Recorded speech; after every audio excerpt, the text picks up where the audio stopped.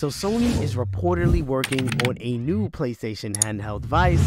However, it sounds like this device will only be used for remote play with a PS5. What is up, guys? I'm DaddyGamerFred, and welcome back to the channel.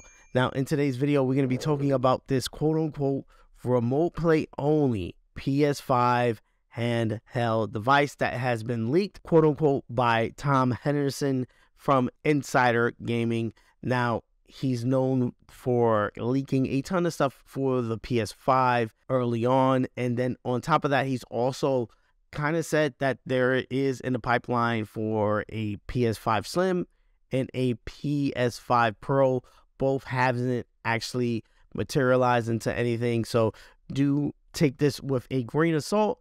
But I did want to make a video on this because it excited me in a way that I haven't been excited for a PlayStation handheld device in a long time. Granted, this one is just a quote-unquote remote play device. And to be honest, it is kind of disappointing that Sony will go this route. Obviously, with the last time at bat with a handheld device, they kind of missed the ball when it came to the Vita. Sales wasn't too hot. The memory card situation with it being crazy expensive, with them not going with SD cards or regular SD cards for that matter. They went with the proprietary things that they had with Sony, not continuing their entertainment idea or factor with the UMDs and with the PlayStation Portable, because I think with their first generation PlayStation Portables with a PSP, that was a huge success for them when it came to the handheld market. The idea of, hey, this plays games. Also, it plays movies. And me being, a kid, I wanted something to basically push away from the quote-unquote handheld devices that was just playing Pokemon and the occasional Mario, Zelda. The PSP, on the other hand, felt like a big boy device, an adult device where I could play Grand Theft Auto, Gran Turismo, and also play movies like Superbad. I think the Vita moved away from that quote-unquote entertainment factor, kind of leaned too much on the games, and that's something that it didn't have the best of. There wasn't a ton of third-party support, and then again with the super expensive memory card situation and the system not even coming with a ton of built-in memory, that people on the outside looking in, why am I even getting an Vita? What is the purpose? Is it just a Uncharted machine or to play one Call of Duty match that wasn't even so good? It let, people like me wanting a little more when it came to the game variety. I'm pretty sure all you guys that love RPGs were satisfied with the Vita, but me, I was kind of on the fence as far as games that I had to play. This, on the other hand, sounds like they're moving away from the games part as well, which to me is kind of a head scratcher.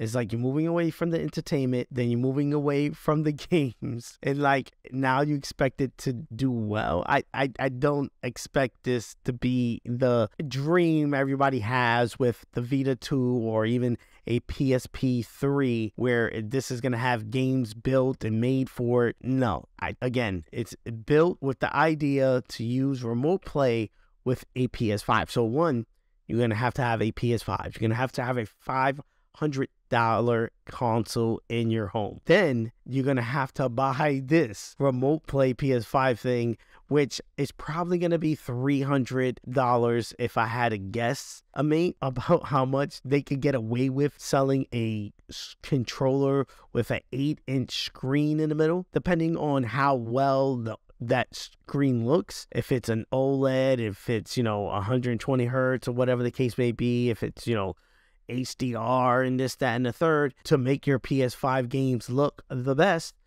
that it's probably going to be a $400 to $500 console. Again, that's only doing remote play. It's going to be kind of iffy. What I do think that this is going to open up is the fact that it's probably going to be really seamless. When I say that, I do think that the connectivity is going to be spot on as far as when you're jumping into the remote play system of it. I'm pretty sure you're going to be able to just power the button on, and because it's a remote play quote-unquote PS5 directly to your PS5, is going to be running a custom PS5 UI and connecting to your console, knowing the games you have in their library, able to play. I think all of that is going to run seamlessly and smooth. However, I do think it's going to suffer when you come to the point where you have to actually play a game. Playing online games are going to be rough on this device, just like it is right now currently with a remote play on a cell phone or to a tablet. It runs fine and decent if you're both on the same internet connection and, you know, someone's watching something on the TV and you just happen to just, you know, want to do daily challenges in Destiny or something like that. Something like you could get stuff done, but you don't want to have that whole experience tied to remote playing to a third-party device. This being a first-party device, you would hope that it would run the best. This will be the best remote play experience. But again, we're still talking about remote play experiences. To pay $500 upwards to $500 depending on the screen for a remote play experience, to me is a really Sony. Now, who knows if they do stick a hard drive on this, right? No. I was gonna say if they stick a hard drive on this big enough to hold like 1 or 2 games, maybe you could play the games natively from there. But no, you would still need the PS5 hardware built into the system, and there's no way they're building the PS5 hardware into a device that you can just hold in your hand like a Nintendo Switch. No way, right? No way that's gonna be possible. The idea of it being a remote play with a PS5 kind of cemented in stone that, yeah, this is probably true. This is probably a device that's going to see the light of day, and it's probably a device that a lot of people would buy. Again, I don't see the super casual people who already have a PS5, already have a good TV to play it on, jump on this and be like, hey, I really want to not only play it while I'm sitting down in front of my TV, I also want to play it while I'm laying in bed, and then pay $500 for that instead of buying a backbone and using the backbone with your phone.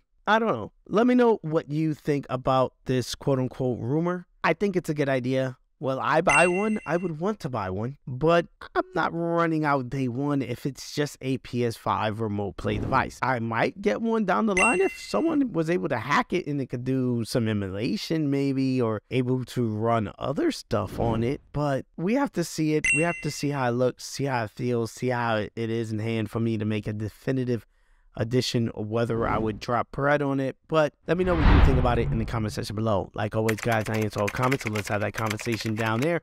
If you're new around here, I go by DaddyGamerFred. I do videos like this every day, discussion videos, playing games, Fortnite, Call of Duty, Last of Us, whatever I feel like dropping the vibes on, I drop it here on the channel. So again, consider hitting that subscribe button. Also, hit the like button. It does help me out a ton as far as moving these videos into recommended so other people can check out the videos.